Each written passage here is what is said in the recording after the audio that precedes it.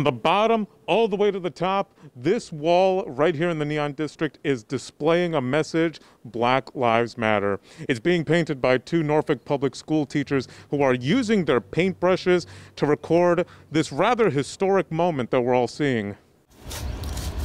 It's great to have the students see that art is real, that it's an actual part of life. Walk or drive down Magazine Lane in the Neon District, and that's where you'll find Nicole Harp and Clayton Singleton at work. I have responsibility, and so does he, as educators and artists, to make our voices heard.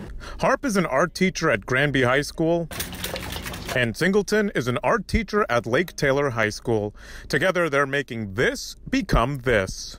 We wanted to make the voices heard of the Black Lives Matter movement. The Neon District put a call out for interested artists in July to paint a mural, and the two were chosen. First thing we did was actually project it to the wall at night, sprayed it out, lined it out, came in and started blocking in this abstract color that is up here. Learned how to drive a scissor lift. Learned how to drive a scissor lift. Got over some fear of heights. It's taken them days to work on. They've dealt with rain, but they're committed to finishing it.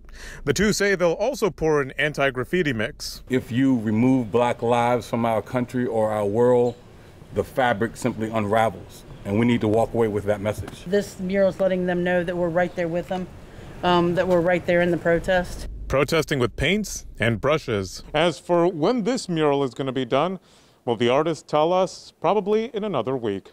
In Norfolk, Julio Avila, News 3.